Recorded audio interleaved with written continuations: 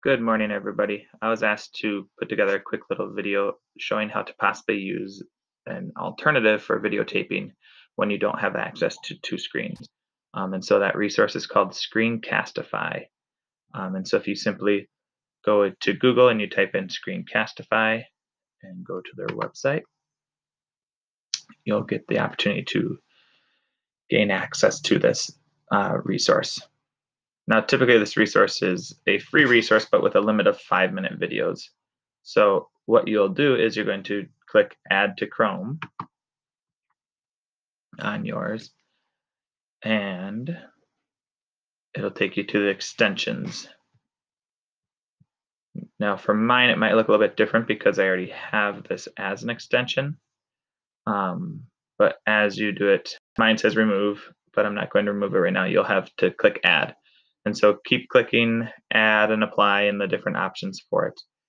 And then eventually it'll take you to their website.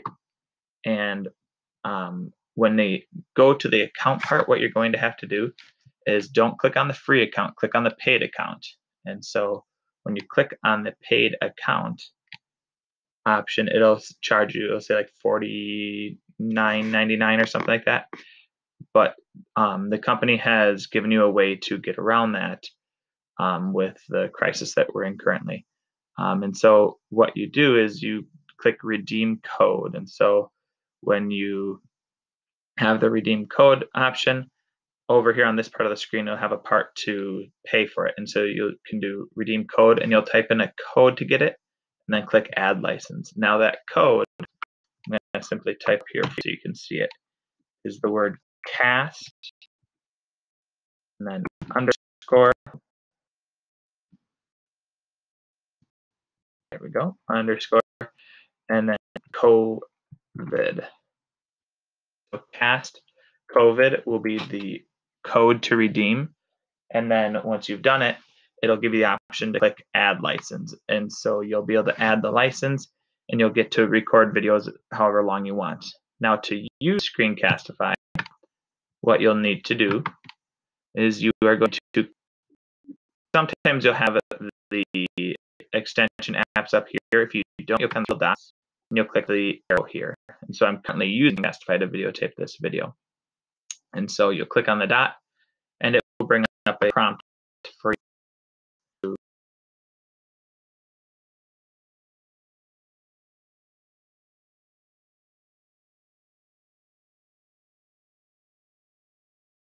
record. Again, and I'll access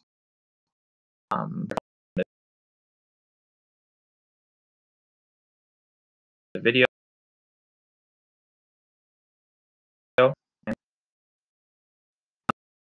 Now it says the video is being recorded currently. Now yours will look, but you can click, you'll have options of how you want to videotape it. You can videotape it with your desktop only, with the page that you're looking at, and it will do the same thing. So right now, you can have it where it doesn't show your face at all. It just shows what's on your screen, and so you can walk through it.